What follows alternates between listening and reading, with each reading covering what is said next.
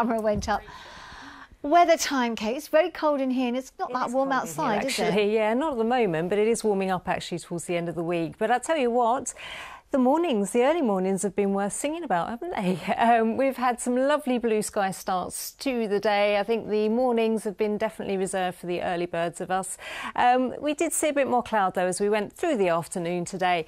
And yes, we've had fairly grey skies for much of the day and a bit of rain actually across the far north and the far south. And I can show you why, because we've had two weather fronts converging on us through today, one to the north, one to the south, and most of us have been in that dry bit just in the middle. We've been quite lucky, but we have seen that cloud increasing. Now, focus your mind on this one just here. That may just clip far southern and eastern parts through this evening and overnight. So we could be seeing a little bit of rain here across Leicestershire and Rutland, but that should clear away fairly quickly into the early hours of the morning. We're dry behind that. The skies will clear as well.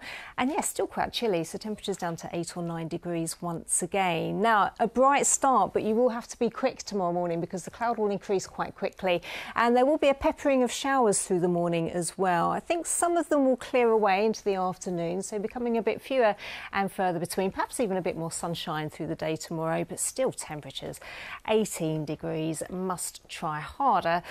And it will do as we go through the latter parts of the week. An area of high pressure will push north and eastwards, and that will allow the winds to change direction, and they'll start to come in from a southerly direction, which will bring in some warmer air. A slow transition into Thursday, so mostly dry, still the chance of a shower. Quite cloudy through Thursday, but those temperatures will start to creep up, so 21 degrees on Thursday.